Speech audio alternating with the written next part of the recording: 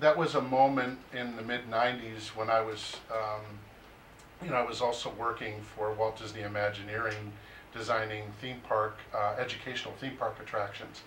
And I couldn't be out at work in the mid-90s at Disney. And so we formed a little organization that was like the first queer union at Disney in the mid. Okay. But we were under the radar, and we marched in the parade many years ago. What is it now?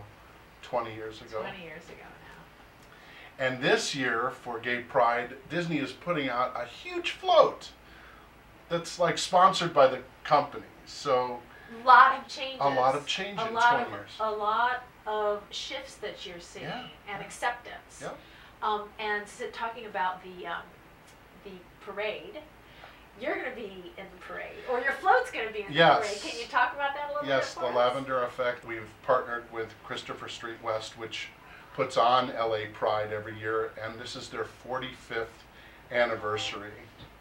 So all these pioneers are going to be on the float and connect with the audience that the audience that some of them don't know they even exist.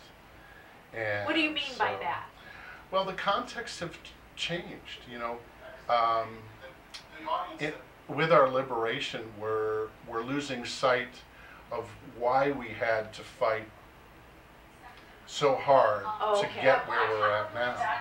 Okay, like with everything, once you get it, then you forget what you had to go through to get it, or those next generations don't understand that. But that's what you're trying to preserve, to actually hold on to, like, this is the way that was, and also have that appreciation to be able to move forward, right? Yeah. And to keep that shift going and to keep that change happening. Yeah, when I was a boy studying for my bar mitzvah,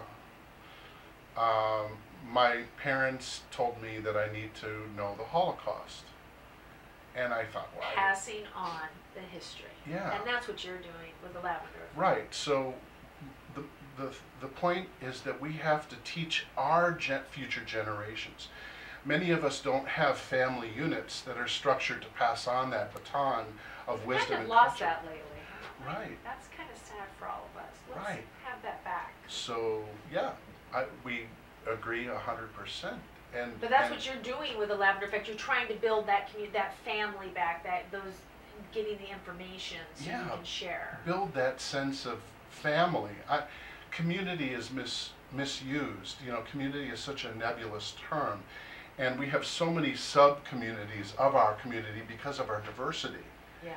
If I've learned anything over the last 6 years of doing this research, is that you cannot tell history from one perspective, right? No, Especially because it's very skewed. It'll Yeah. be very skewed because people in that particular thing think that they're 100% right. But if you look at all of it, there's truth in everything. there's truth And in you everything. That much bigger viewpoint and a much more you have such a better appreciation and understanding if you can look at all sides. Yeah. Because it's never one side on anything. Never one side. We're not all the same.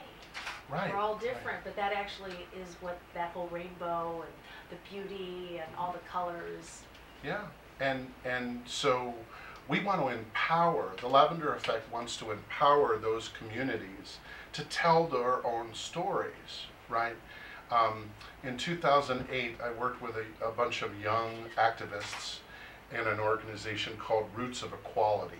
And this was a brilliant young group of 20-somethings that wanted to tell history, and I mentored them through the exhibit design process, and I transformed through the process. Well, we all do, don't we, Right. when we share? When we share And when then we you're able to, share with me, right, and I share with you, Right. then we actually right. So have yeah, a better way of being. and we're sharing today. Yeah, So and we're sharing with you at watchhollywood.tv, and we would like for you to share with us, because we want your information, your history, your questions, because it can only empower us all the more that we communicate.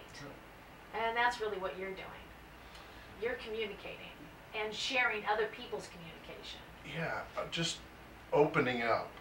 There was we had the movie Making Love. We had an event where we featured this movie, and it was one of the first movies that ever told the public or forecast that we could fall in love, that gay people could fall in love, because up to that point we were just villainized. So Making Love was a movie that kind of changed the way gays are portrayed. Because gay people have feelings, Yeah, right? just a bit. They're still just people. We are flesh and blood. We are flesh and blood. Hello. What can you tell me about that movie? Sorry. Anyway, people sent hundreds of letters to the filmmakers. And they were saying things like, "You changed my life. I didn't know that there were other people like me out there." Right? The communication, because we were villainized, the communication lines were severed. That's the key. It's communication, isn't it? Yeah. It's one person to another person, but it's all that. It's that ripple effect. Yeah. And I'm really fascinated, and I'm grateful that you're doing the Lavender Effect, because you're able to share with people the history and the background, and really connect people. Because when you communicate and have all that, you really are able to connect with people, and we're really hoping that we're connecting with you at watchhollywood.tv. We are wanting to reach out to you, and we want you to reach back out to us. And don't forget about our cool t-shirts and our DVD giveaways, and please call in and check us out on Twitter. And Andy, I want to thank you so much. My pleasure. For coming today and allowing us to share your information with other people about what you're doing. And please check out, say your website again. thelavendereffect.org. That's the lavender with an E, effect.org. Thanks so much. Thank you. Really appreciate it.